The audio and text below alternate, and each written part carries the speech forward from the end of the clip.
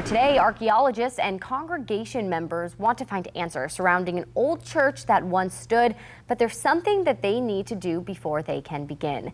News 3 reporter Julio Avila joins us now live in Williamsburg to explain. So Julio, good morning. What can you tell us about this?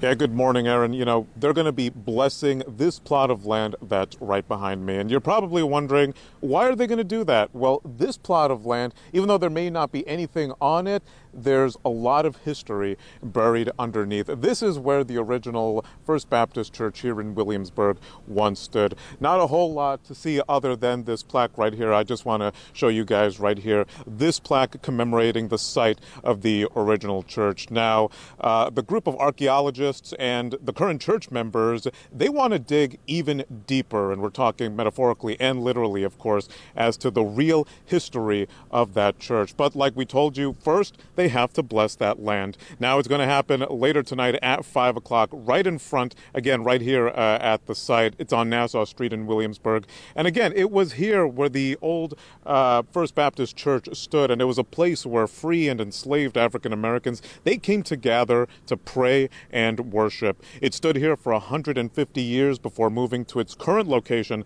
on Scotland Street. But some of the organizers say that this history should not be forgotten. It is the beginning of what we hope will be the telling of a whole story, not just in Williamsburg and not just in the state of Virginia, but also all over the nation.